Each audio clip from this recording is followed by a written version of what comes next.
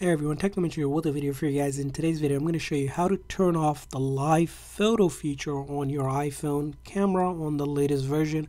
So if you ever taken a picture, right, and you go ahead and take a picture, you see here the live thing activates, and when you go click on the photo, you can see it's almost live and it moves almost like a video. So if you go ahead and click on it, right, it's not a still photo. It has a little bit of movement, and sometimes it also captures the actual background sound as well. So in order to prevent that or turn that off, all you're going to do is click on that icon up top here, and when you click on it, that will turn live off. So once I click on it now, as you can see here, these photos no longer have that live feature on. It's a normal photo versus the one we took earlier, which had that option where it was moving around. As you can see here, these live photos move around versus non-live ones. So that's how you turn off live photo. Just simply click on that toggle up here, make sure there's a line through it, and you've turned off live photo on your iPhone.